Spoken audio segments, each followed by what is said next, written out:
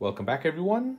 In this video, I'll show you how to take a screenshot on your MacBook or iMac using the latest Mac OS, which is Monterey. So there are three ways to take a screenshot on your iMac or your MacBook. The first way is to take a screenshot of the whole screen.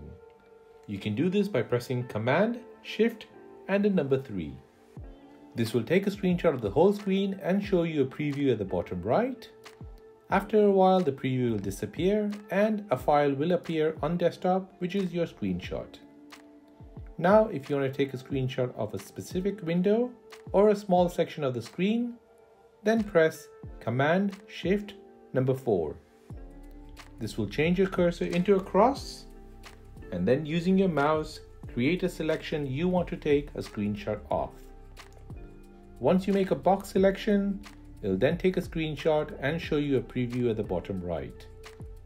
After a while, the preview will disappear and a file will appear on the desktop.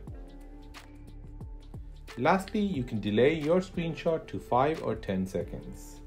You can do this by pressing Command Shift 5.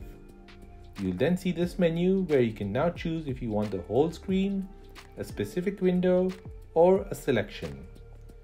Clicking on Option will allow you to delay the screenshot between 5 to 10 seconds.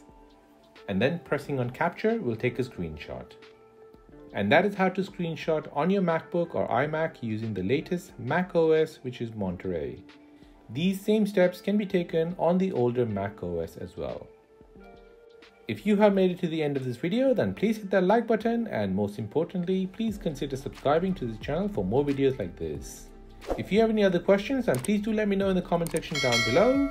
Thanks for watching and see you in the next one.